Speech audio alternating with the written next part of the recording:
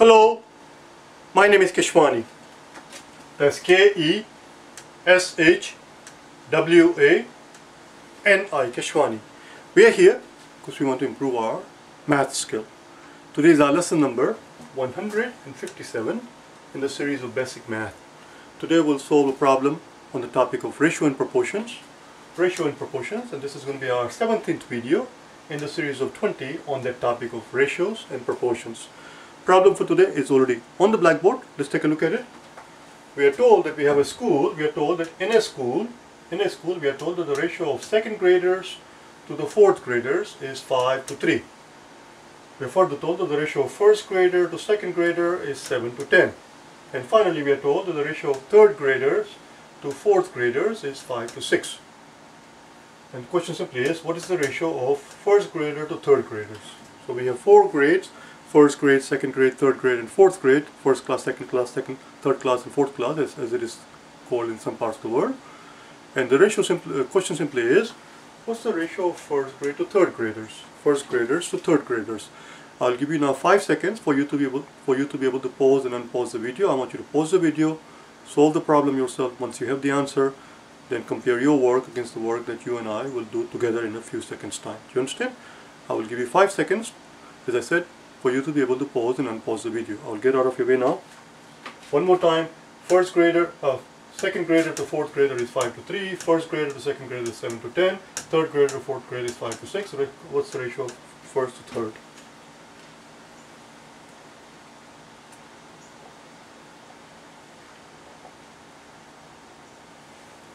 Alright, let's get going.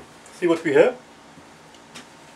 Well, very first thing we need to do here is to make up symbols for these things here, second grader and fourth grader. So we have first grader, we have second grader, we have third graders, and we have fourth graders. Very first thing we're going to do is make up symbols for them so that it's easier for us to deal with them. First grader, let's call them F for the first grader.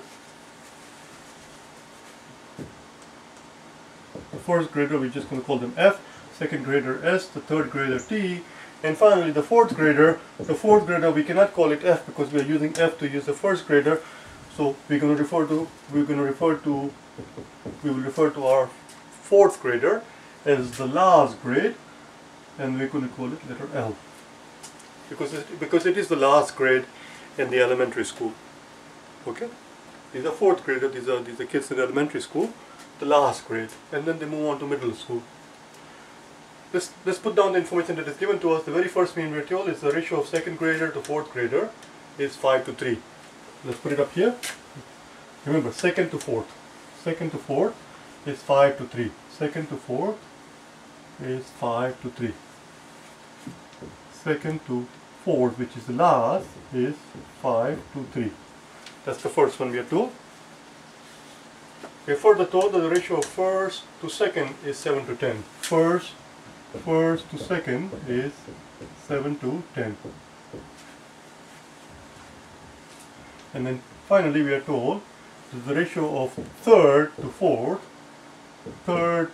which is the last, is 5 to 6. And what we want is first to third.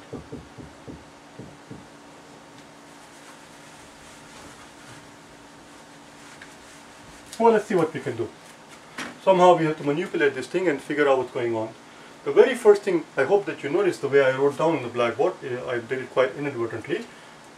This is second to last, which is 5 to 3. Let's put it here underneath it, and you will see in a second why. So that's the first one here. Then we have first to last, first to second, which we are told is 7 to 10.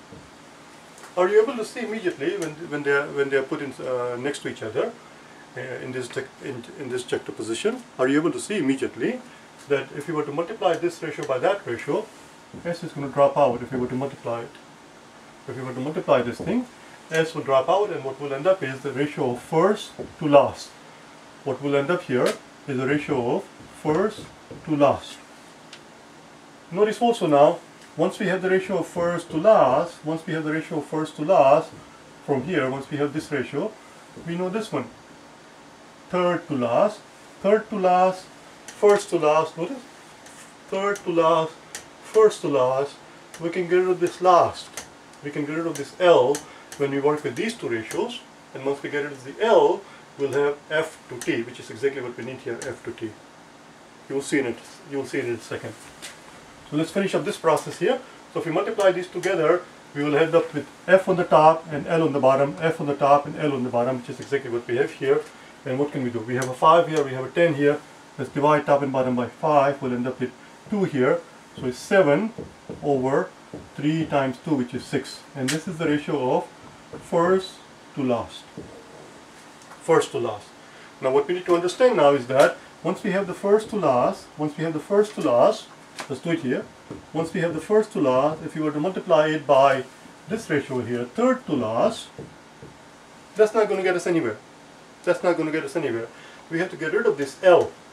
The way we get rid of it is not by multiplying the two ratio, but by dividing the two ratio. When you divide it, this becomes first to last times last to third. We take the reciprocal of this ratio, it becomes last to third. Now we can get rid of the last, and we'll end up with first to third, which is exactly what we need here. Okay, almost there. So let's do it here. So this is going to be first to last. We just found out first to last. We just found out is 7 over 6 times. Since it's times, we have to take the reciprocal of this ratio, third to last. Third to last is right here. Third to last, which is 5 over 6. We're going to take a reciprocal of it. It's going to become 6 over 5. 6 over 5. Because we're multiplying it, we have to take the reciprocal of it. Last to third. Last to third is 6 over 5. 6 over 5. Oh, this is very simple. Oh, this is very nice. That's it. Oh, this was. We didn't have to do too much work at all. That's it. We're done. The answer is 7 to 5. The answer is, the ratio is 7 to 5. This ratio that we were looking for, turns out to be 7 to 5. That was it. I'll see you tomorrow, okay? Bye now.